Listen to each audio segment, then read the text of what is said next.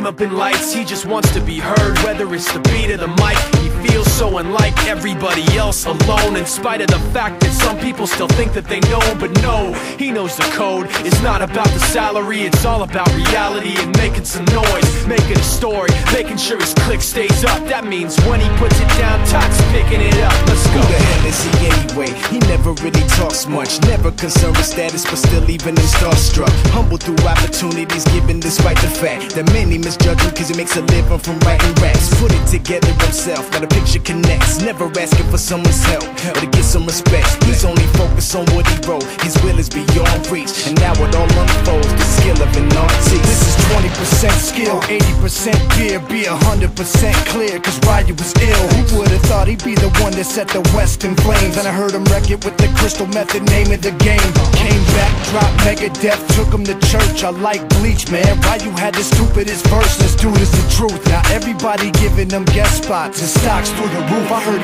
him with that stock. This is 10% luck, 20% skill, 15% concentrated power of will, 5% pleasure, 50% pain, and 100% reason to remember the name. They call him Ryu, he's sick and he's spitting fire and Mike got him out the dryer, he's hot. Found him in Fort Minor with top, but a fucking nihilist porcupine. He's the type women wanna be with, and rappers hope he gets 8 years in the making, patiently waiting to blow. Now the record with your notice taking over the globe. He's got a partner in crime, his is equally dope. You won't believe the kind of that comes out of this kid's throat. He's not your everyday on the block. He knows how to work with what he's got, making his way to the top. He often gets a comment on his name. People keep asking him, was it given that birth or does it stand for an acronym? No, he's living proof. Let him rock in the booth. He'll get you buzzing quicker than a shot of vodka with juice.